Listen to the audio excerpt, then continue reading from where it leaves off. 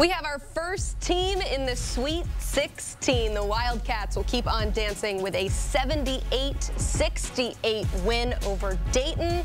Flyers cut it to possession early in the second half, but Arizona pulling away, holding strong to win it. 4 Wildcats finishing in double figures. Caleb Love leading the way with 16. Overall, a very efficient shooting performance for the Wildcats. Dana Jacobson caught up with one of those double-figure scorers. She is with Jaden Bradley after the win. The game. Jaden, an incredible performance from you guys in that you had to fight for this one. Dayton did not go away. What was the difference in the second half for you? Just came out with effort and energy. You know, Dayton's a great team. You know, they pressed us, and we had to make adjustments. You came in off the bench. You did a little bit of everything. 12 points, 3 blocks, 4 rebounds. What got into you today? Just trusting in my teammates trusting in me, and playing Arizona basketball. And Arizona basketball is headed to the Sweet 16, the first team in there. How does that sound? We love it. You know, we're going to get ready, rest our bodies, recover, get ready for the next opponent. Go celebrate. Yes, ma'am. Thank you. Go in there. Mike O'Donnell here in studio with us. That's what a scorer is supposed to say after a great game, as it was all about my teammates. But tell us, what did Jaden Bradley do so well for Arizona tonight?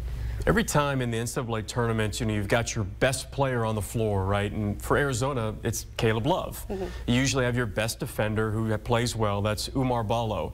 You need that glue guy. And there was, what's a glue guy? It's someone who doesn't ask for any of the credit, yet does all the little things that make winning plays. Sometimes those plays show up in the stat sheet, sometimes they don't.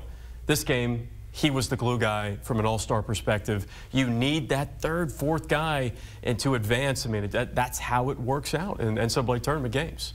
Arizona does have some stars, though. It was nice to see Bradley coming off the bench, but guys like Caleb Love, of course, leading the way here with 16 points. Overall, what did Arizona do enough of to kind of quell that push that Dayton hit them with in the second half? Well, first, with Caleb Love only scoring 16 points, you had other guys step up, right? It was secondary scores for Arizona that showed in a big way. And if your leading scorer, Caleb Love, had 16, he had to take a lot of shots to get to 16 points. So other guys stepped up, and I thought Ballo did a decent job on Holmes at times. But, you know, we're talking about Arizona's offense and their shot making, and they shot the ball well. 52% from the field, right? You hit 8 threes. That's good, not great, but good. First half was excellent. Dayton goes on a run. You weathered the storm. It was the confidence and mental toughness of Arizona's defense that we didn't see consistently this season showed up in the game to get them to the Sweet 16. We didn't see that type of weathering the storm, not backing down, physicality, aggressiveness throughout the course of the season. Effort standpoint was up and down in the regular season for Arizona. They looked dialed in this afternoon. Yeah, we've seen Arizona make shots. We've seen them look great offensively, but it was nice to see them, as you said, weather that storm from Dayton. A guy you mentioned, Oumar Ballo, he kind of went quiet in the second half, 8 points in the first, a goose egg in the second. What does that tell you? Well, that's a little bit of just Arizona's offense. They take what's available, and this is a tough game for Ballo to get going in terms of scoring double digits, because Deron Holmes is guarding him. And Deron Holmes is an excellent defender, so he's not going to get a lot of easy looks. The ball pressure of Arizona caused indecision for 3/4 of the game from the backcourt of Arizona. So not easy looks to get into Ballo. Ballo doesn't need to score 20. He needs to be in that 10 to 14 range. For Arizona to be successful, it's effort for Ballo defensively, it's shot blocking and rim protecting, and it's causing indecision in post-scoring defense. I think he accomplished 2 out of 3 of those. Except what saved Arizona is they shot the ball exceptionally well in the first half, coupled with a fantastic effort defensively. And that's what they do. It's hard to top the 13 threes that they made in their opening round game. Hit 8 today, though, but we've talked so much all day long previewing this game about just how efficient Arizona is on offense, and that has to do with the ball movement. What did you see from that today? It was good when they weren't turning the ball over. There was the stretch where Dayton punched him hard, and it looked like, oh boy, is Arizona going to weather that storm? We were unsure. We were all watching the game saying, which Arizona team is going to show up? the Arizona team that showed up was a team that can go to the Final Four, that has talent to go to the Final Four. There was a preseason top 4 team in college basketball. So the ball movement was there when they weren't turning the ball over, and it was there in the first half. In the second half late, I thought their defense gave them so much confidence to play freely on the offensive end and spray that thing all over the floor. Pac-12 continues to be undefeated in this tournament. I know you makes you wish that the Pac-12 was still around in the coming years, but that's a different conversation. We should enjoy it while we've got it, though. What's so great about this league in the postseason right now?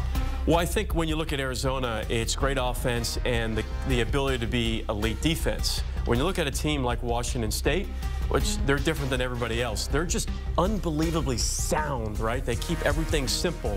And Oregon, they had to go on a big run in the Pac-12 tournament to even be here. So they're a massive underdog. And Colorado has one of the best and most efficient offenses in the country. They have 3 pro players on their offense. So each team has a little bit of a different makeup.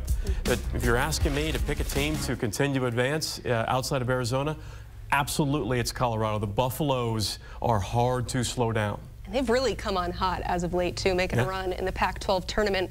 The 3 other Pac-12 teams will be in action later today, so we'll find out how that conference wraps up, see how many make it to that Sweet 16.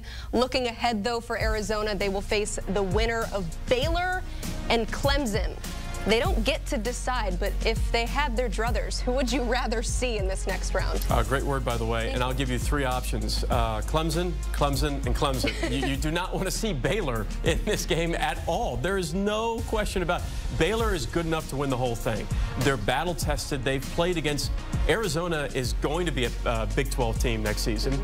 Arizona plays like a lot of Big 12 teams, and Baylor is tailor-made to match the physicality of Arizona. If Arizona plays like they did against Dayton, of exceeding the aggressiveness, the energy, and physicality of the Dayton Flyers, Baylor knows how to play against that. Clemson, the ACC isn't as physical and gritty as the Big 12 is. That's not a good matchup for the Clemson Tigers. Saw a lot of physicality from Arizona. Again, congratulations to the Wildcats moving on to the Sweet 16. But on the other side of things, let's tie a bow on Dayton.